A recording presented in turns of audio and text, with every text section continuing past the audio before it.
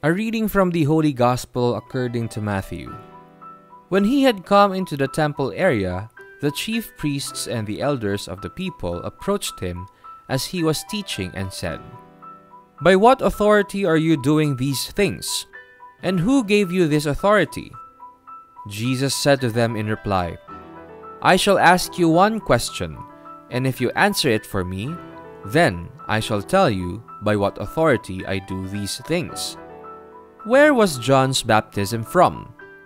Was it of heavenly or of human origin?" They discussed this among themselves and said, "If we say of heavenly origin, he will say to us, 'Then why did you not believe him?' But if we say of human origin, we fear the crowd, for they all regard John as a prophet." So they said to Jesus in reply, "We do not know."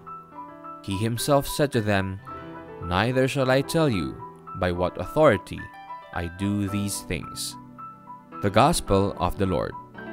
By what authority? Authority or power, exousia in Greek, can come or be derived from various sources. The self, as in autocracy, the people, like in a democracy, and others. But ultimately, it comes from God, as Jesus tells Pilate, or Paul writes to the Christians in Rome. When one has authority, one has permission to act or do something within the bounds of that office and the common good.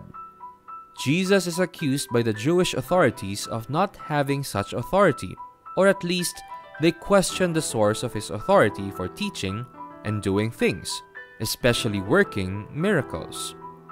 They are more concerned with the source of his authority than the good he does.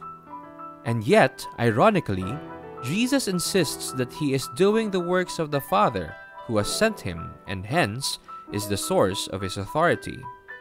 In fairness to the Jews, as is happening now in our midst, how can we right away believe someone claiming to be God sent or God's representative? Still, the overall testimony of Jesus' life and the way it harmonizes with the longings of Israel should be enough to make them recognize who Jesus is.